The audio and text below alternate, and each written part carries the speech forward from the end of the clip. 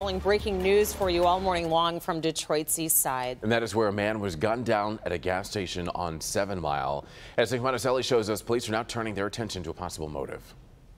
Well, good morning to you. The scene behind me just cleared about half an hour ago as investigators now move into the second phase of their investigation to try to figure out exactly who this was and, more importantly, what led up to all this. Take a look at this video. This shooting happened at 11:50 last night, just before midnight, at this Valero gas station at the corner of 7 Mile Road and Chalmers on Detroit's east side.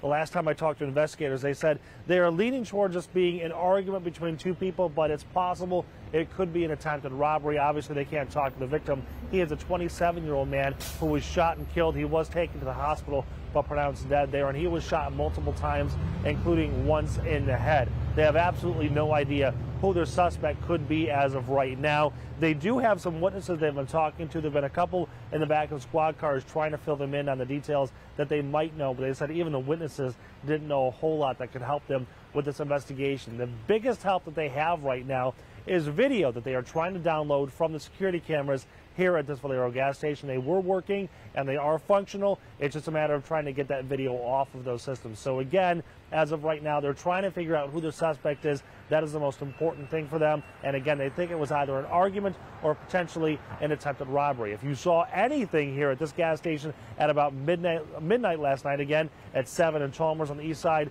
please call Detroit Police or Crime Stoppers. That number is 1-800-SPEAK-UP. On the east side, Nick Monacelli, Local 4 News Today.